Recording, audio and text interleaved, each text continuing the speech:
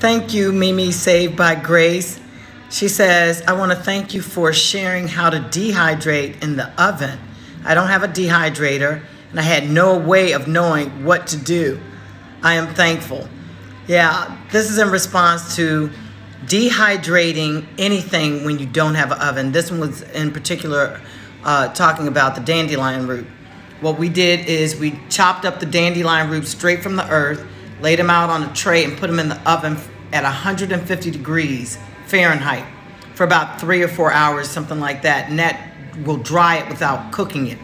So that's another technique. She also mentioned about making the tea bag, because once we ground the roasted, or first we dehydrated the dandelion root, then we turned up the heat to 250 and roasted it for about 25 minutes.